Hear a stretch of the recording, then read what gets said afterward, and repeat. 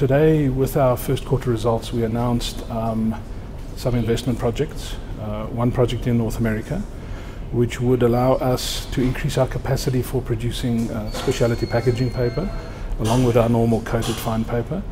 And then in Europe, there's a range of projects, although the most important of those is changing the Maastricht mill, also to focus more on specialty packaging.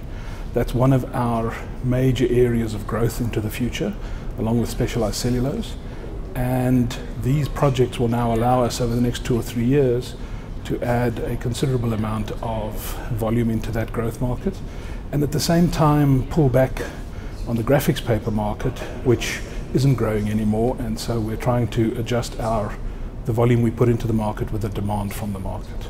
First quarter, which really for us is sort of the last couple of months of 2016, was another good quarter.